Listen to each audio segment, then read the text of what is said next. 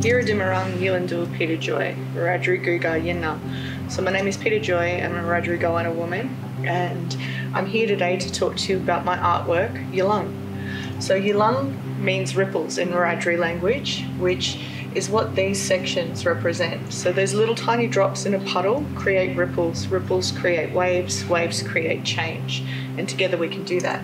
So all of the diversity within these sections represents how we are all different and unique, but we all impact one another.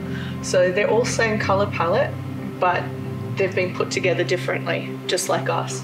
Within that, we've got our 8 offices across Australia and the connection to country that they have, and those water waves that also intertwine into those ripples. You'll see in between these countries, we've got pathways where we're walking within our ancestors' footprints in that anti-clockwise motion. Each path is equally as important, and we need to take from our past to create a better future.